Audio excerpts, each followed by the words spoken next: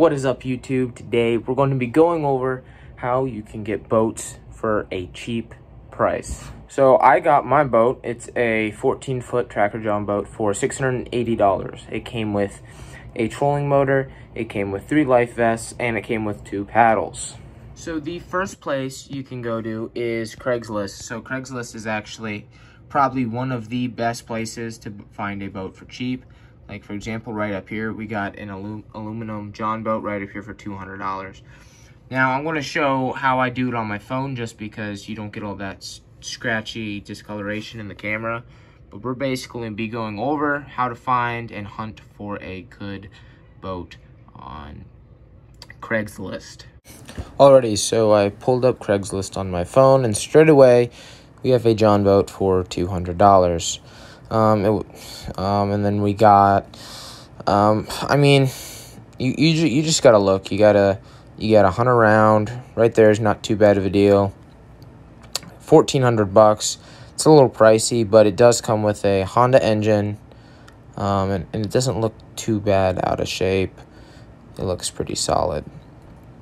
Now, you gotta check if there's a title. That's the first thing. It does not have a title, so we'll skip that.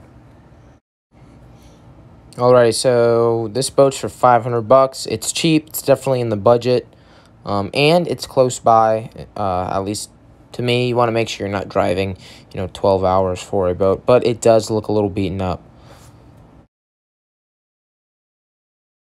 This right here is definitely in the price range of under $1,000, so it's really great, but it's also limited and it's pretty small.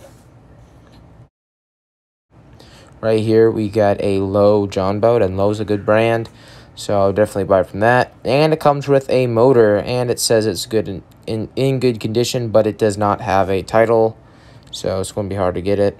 This right here comes with the trailer, but I don't think it does not have a title. So yeah, Craigslist is a great place. That's probably my #1 place for shopping for John boats. And the next place would have to be Facebook Marketplace. Facebook Marketplace has a lot of good deals, but just like Craigslist and Facebook Marketplace, when using these websites, you have to check them every single day.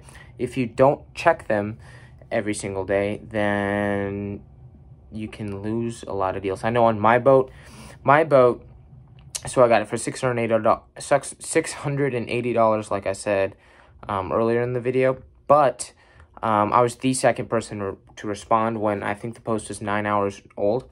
And they ended up getting 17 DMs after me. I just got there at the right time, so I was able to seal the deal.